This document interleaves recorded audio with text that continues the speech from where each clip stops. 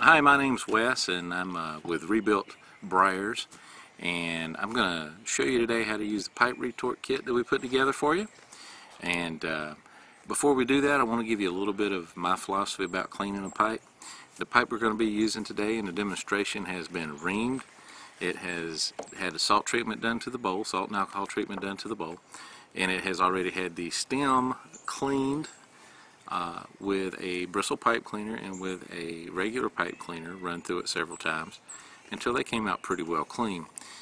I generally go ahead and do that when I'm cleaning instead of just using the pipe retort. The pipe retort's a great tool, but to get a pipe really clean, especially an estate pipe, I don't know where the estate pipe's been, or if I'm doing it for a customer, I want to make sure it's absolutely clean, almost as clean as it was when it was brand new, with the exception of a little bit of cake left inside the bowl. So I'm going to go over with you today how to use the pipe retort I've put together for you and show you how it works. I'll be working outside today, so if there's a little bit of wind in the background causing a little bit of a problem, I apologize for that. We'll do our best to keep that to a minimum. But I want to go over what was inside the kit you got. This is very similar to the kit that you received. When you opened it up, these big things here are test tube holders or clamps. Put those there. I put some cotton balls in there for you. I put a syringe in there for you. This is a 3cc syringe to make filling up the volumetric flask a little bit easier for you. I put in a length of tubing. You should have about a foot. This is a little short, but this is just for demonstration. And then wrapped up in this paper is going to be the volumetric flask that I sent out. Now there's also some zip ties that I included. I'll be honest with you, I have never ever used zip ties when I've been doing a retort. Some people do. I just put them in there for your option, so I don't have them sitting out here right now. When you unwrap this, you're going to find your little 5 milliliter volumetric flask in there, and there are reasons why I like a volumetric flask over a test tube, and we talked about those in the forum a little bit. I have never had one of these break in shipping. If it did break for some reason, just shoot me an email, let me know that the one I sent you broke, and I will send you out a new one. I've got lots of these. One of the things I will tell you is a lot of times these volumetric flasks, when they're made, they're actually blown into a form, and so sometimes these tops are different diameters. Sometimes they're a little bit wider or a little bit narrower than others, and can make the tubing a little hard to get on and off, but I'll show you how to deal with that as well. Now, in addition to all the things that we sent you there, you're going to need a couple more things. You're going to need alcohol. I use isopropyl 91% alcohol. You can use 99% alcohol if it's available where you are. You can use 151 rum. You can use a very high proof whiskey. Whatever works for you. I like using isopropyl alcohol. So that's what we're going to use. You're also going to need a heat source. Now, I didn't include one in the kit. I meant to do it and put a votive candle in there for you, but I'll be honest with you. I had all these packaged up and in the boxes ready to put labels on them as people sent me their orders. And as it turns out, I forgot to put the votive candles in. So you will need to get a heat source. If you use a candle, I will go ahead and tell you that it's going to blacken this glass on the outside when you use it. No big deal, really. I have a dog barking in the background. No big deal. Just 1 second. Sorry about that. I had to take care of a barking dog, but as you can see right here, I was saying if you use a candle, the outside of this will get blackened with soot. It's no big deal, just wipe it off. This one's actually been used before as a retort, and as you can see, all the black's just been wiped right off. But today, for what we're going to be doing, because I want you to see this very well, we are going to be using Sterno. Any of the canned heat products will work great. This is the small can. It's a 2.6 ounce can. I like using these. It's a gelled alcohol on the inside. It's real easy to light, real easy to work with. So we'll be using that today as well. Of course, then the last thing you need as a pipe to clean. And this is a certified Purex. It's marked on the shank there, and you can also see the stem logo. And I have already reamed this pipe. Looks like there's a hair in it. I've already reamed this pipe for you, and I've already cleaned up the shank and the stem as much as possible. I've also cleaned up this stinger. It's a little pitted on the end, but when I got this it was completely black. You almost couldn't tell that it had any form to it.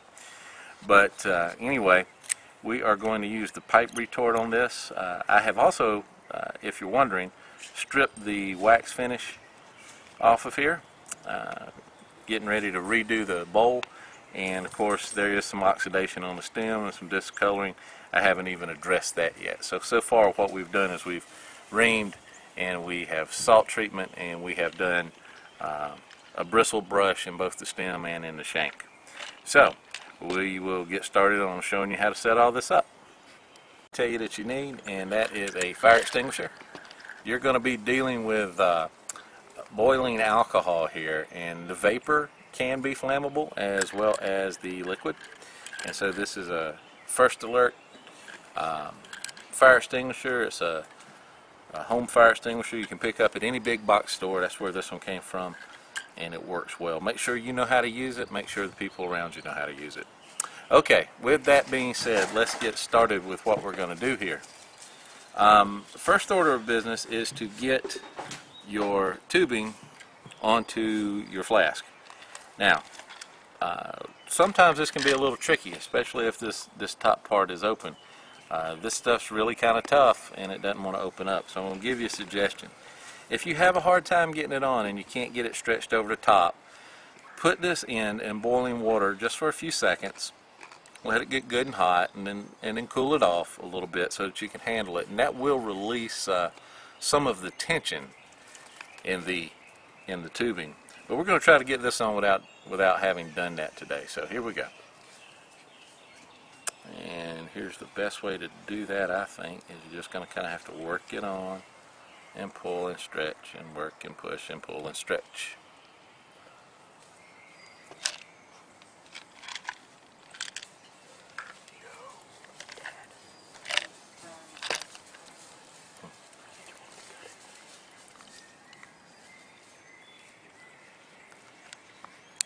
And you will get it on there. It might not look pretty, but it'll get on there. In this situation where we've got it started, and that's the important part, what I'd do is I'd just put my thumb right there to hold it, and then I would pull it all this way to try to even it up. Oops, came off.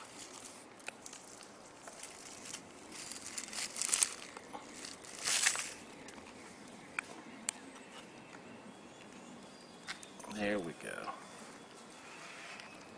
Now, I'll tell you another trick I'll use sometimes. This isn't really cooperating, so what I'm going to do is just get a little bit of the alcohol on my fingers and basically just use it to wet the outside of the glass tube and dry my hands off. And sometimes that will act as just enough of a lubricant to help get that on there. See how it's wanting to push out now and slip on? Ta-da! A little bit of alcohol works as a lubricant. Alright, so now we're just going to take it and work it down a little bit.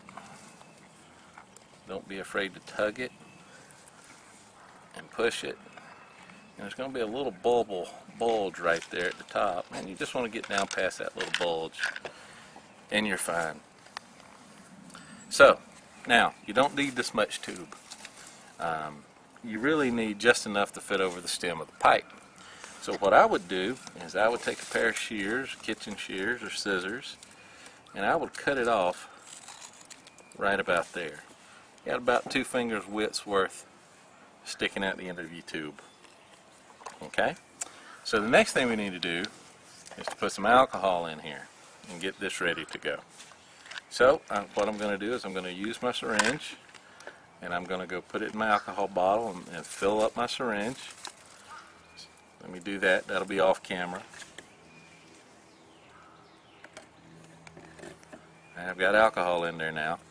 And unfortunately this isn't a taper fit, but it will allow you to push it down into the volumetric flask. And I'll get another one.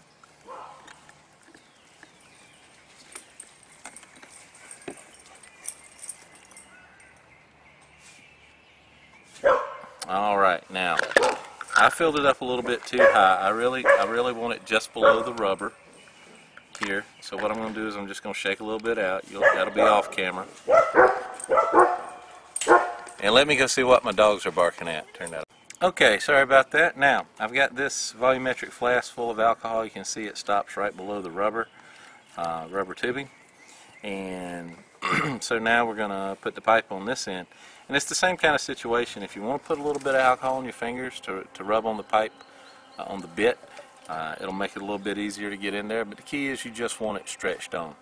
Now, once you get it on, if you wanted to put a zip tie right here, you certainly could. But I'll be honest with you, I've never had a situation where this wanted to come off. So I feel it's unnecessary. So we will take our pipe,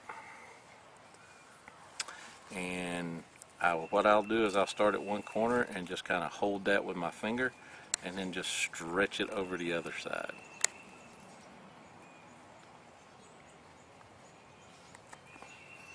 Like that, and then we're just going to work it down a little bit. Using my finger to hold one side and pulling down on the other. Whoops, came off. And you can see a little bit of alcohol got on the stem, and boy, it just slid right on. And so we've got it hooked to the pipe. We've got the other end hooked here to the thing. We've got just a very small space between them, which is what we want. And then the last thing we need to do is we need to put cotton balls down in this end. And I'll tell you what, they don't have to be super tight. But if this thing really gets boiling, or if it creates steam, last thing you want is it coming out and burning your hand. So that's kind of like a safety feature. Also, on pipes where I'm not redoing the finish, it tends to protect the finish as well. So that's what we're going to do. The last thing that you can do is you can use these test tube holders. They clamp right here. If you feel that it's uncomfortable and getting way too warm, you don't want to risk burning your fingers because this end is going to be over your heat source. You can use the test tube holders, and as you see, they just close up around it right there, and they give you something to hold on to so that your fingers don't have to be there. Now I'm going to go over a couple of things here real quick. We don't have the heat source lit yet, but once we do, when you're holding it over the heat source, what I find is you want to hold it at about a 45-degree angle, and you want the bowl of the pipe to be at about the same level as the bulb here on the volumetric flask. The theory behind that is as it boils up, it'll run into that tube and kind of down in the shank. And what you're going to see me do is once it's boiling and bubbling in there, I'll let that go for a few seconds, and then I'll move it off the heat. And when I do, I'll lift up that bowl a little bit. Get a little bit of gravity helping us out, to pull it back down in there. Also, the vacuum created when this cools down will also pull it in there. And then when we go back to heat, you'll see me drop this back down again. We'll let some boil in, and then when we come off, I'll lift it up a little bit like this. Now, it takes a little bit of playing around with to really perfect your method. I generally don't use this. I will use it for this demonstration because it's included in the kit. I typically just hold it right here with my finger, and I've never had a problem with it. But we will use this since it's included in the kit. So we're going to light the alcohol. We're going to try to. And since we're outside, that flame is very hard to see. But it is there. So, yeah, you can feel it. So here's what we're going to do. We're going to take and put this over our heat source, and we're going to give it a minute to start boiling. And actually hear it as well. Now, as this alcohol starts to boil, you actually hear kind of a little bit of a sizzling sound, and then you'll see it start to boil and go into the end of the pipe. So 1 second here. Since we're outside, it's a little bit harder. Wind's blowing a little bit, so we'll give it a second. There we go. And now it's starting to boil. You can see it. It's not a very, exciting boil, but it's a boil.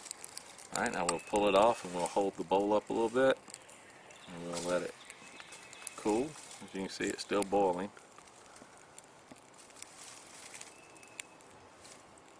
And there we go. It cooled a little bit and some got pulled back and dropped back down into the pipe. Okay, and you can see it's still got some crud in there. So this time we're going to put it in. I'm not going to hold the bowl quite as low this time. I just know from experience that's going to work best.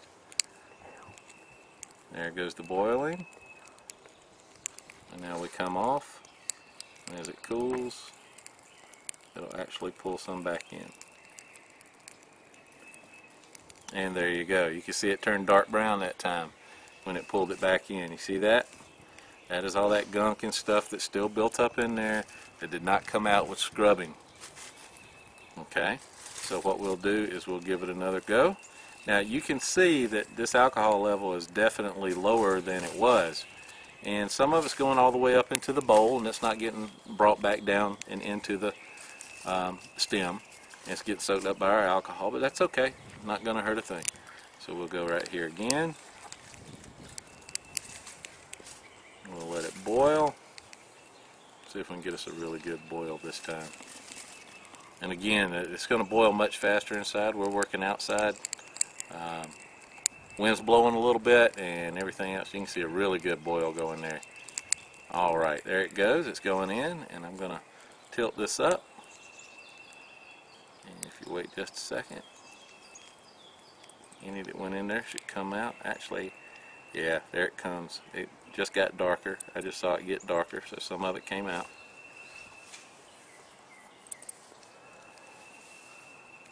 Some of it's getting soaked up by the cotton ball, and again, that's fine.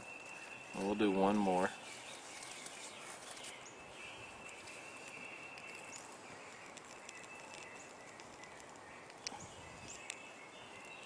And I'll show you what I'm going to do on this one. I'm going to do something a little unconventional.